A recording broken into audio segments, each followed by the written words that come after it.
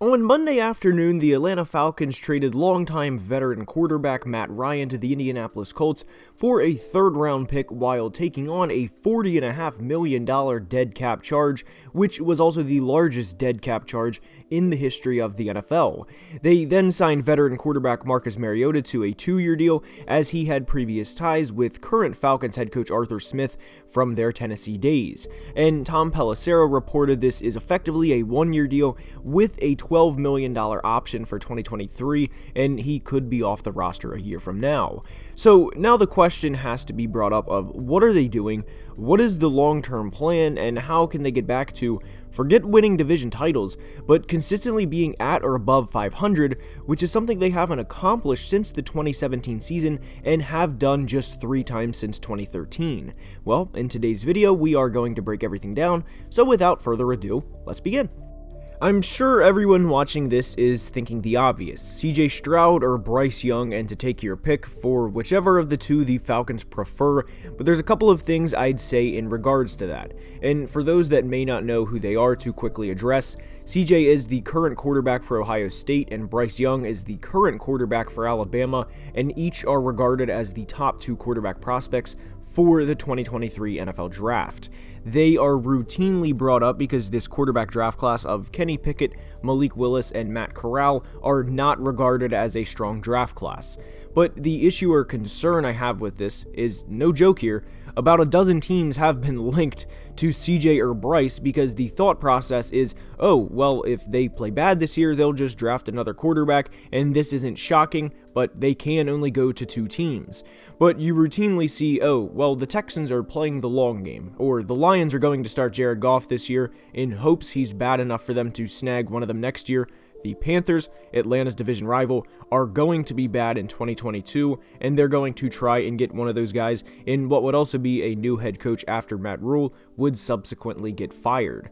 Then you dig a little deeper and have the Giants because Daniel Jones may not work out, then maybe even the Dolphins with Tua, the Commanders with Carson Wentz if he doesn't work out, and you get where I'm going. No joke right there, I just named close to a quarter of the league, and you can even go further than that. So I don't think the thought process of openly tanking is this wonderland or this green grass on the other side of the fence people think it is. And on top of it, you 100% severely risk the morale of the few good players you have in this franchise, like Kyle Pitts, AJ Terrell, and Chris Lindstrom, to say, hey guys, we know you only have one shot at the NFL and your NFL dream, and for a very limited window of your life that, oh, by the way, you've worked your entire life for, please don't mind if we take a year of that to suck and to lose games just so we can potentially have a better shot at competing 3 or 4 years from now.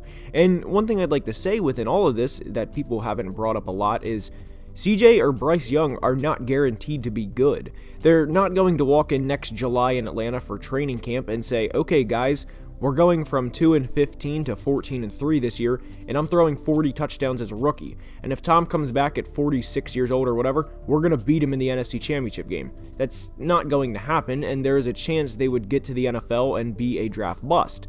Again, to be clear, I'm not saying that they are, but of course there is a chance. And on top of it, even if they got one of those guys, this Atlanta roster right now is flat out bad. Like, truly, truly bad, as there was a tweet that said, who's stopping this? And this was truly comical as I spit on my drink when I read it, but the point stands.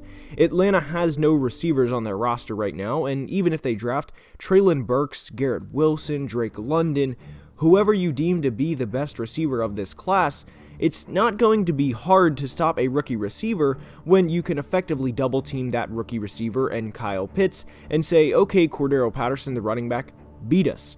This is a truly awful team right now, and as I record this, their receiver depth chart is led by Tajay Sharp. And this isn't a team where you say, oh, that's fine that we don't have a good offense because we have a kick-ass 85 Bears or 2,000 Ravens defense that all we have to do in today's league is put up 17 points and we'll win 11 or 12 games, because that's definitely not the case.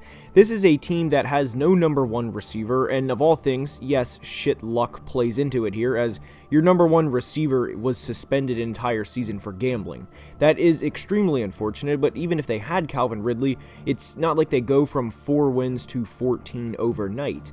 They don't have a true number one pass rusher, their O-line has several holes in it, and Caleb McGarry, a former first-round pick, has been downright woeful at times, and as you'll see here, here's Nick Bosa handling him pretty much without any struggle whatsoever. And out of the most important positions in football, you have no quarterback, and I don't include Marcus Mariota to be one. If he turns his career around, great, but you can't definitively say right now that he is their franchise guy. You don't have good tackle play, there's no consistent pass rush, and nobody for a veteran quarterback that hasn't consistently started since 2019 to throw the ball to. And while I have slandered the shit out of the Falcons, I want to say I absolutely love AJ Terrell and think he is both A, one of the most underrated players in all of the NFL, not just the NFC South, and B, a franchise cornerstone for them for years to come. Now, to make matters worse for Atlanta, yes, they do have Kyle Pitts, and I don't want to diminish what he did in his rookie season because it was spectacular, but that wouldn't be fair to just, slander Kyle Pitts. But it is unfortunate they passed on both Micah Parsons and Justin Fields, and less than a year later, this franchise is turned completely upside down. My biggest fear with this franchise is, by dumb luck, they win too many games in 2022 and end up finishing the year 4-13 or 5-12 and not having a top 3 pick.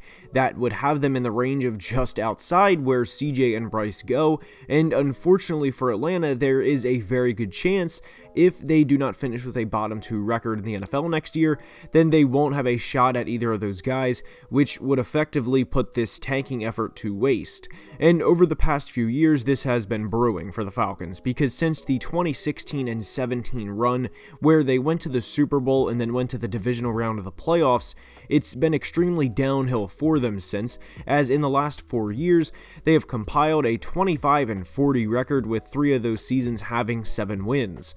In a weird way, I guess credit to them for finally saying we've had enough and let's blow this up because of the lack of success. And 3 7-win seasons in 4 years is arguably worse than having what the Jags have had in the past 2 years, because while Atlanta obviously hasn't been good, they haven't been bad either, or truly bad, and Jacksonville will more than likely walk out of this with both Trevor Lawrence and Aiden Hutchinson, which is a lot more than Atlanta can say they have on their roster.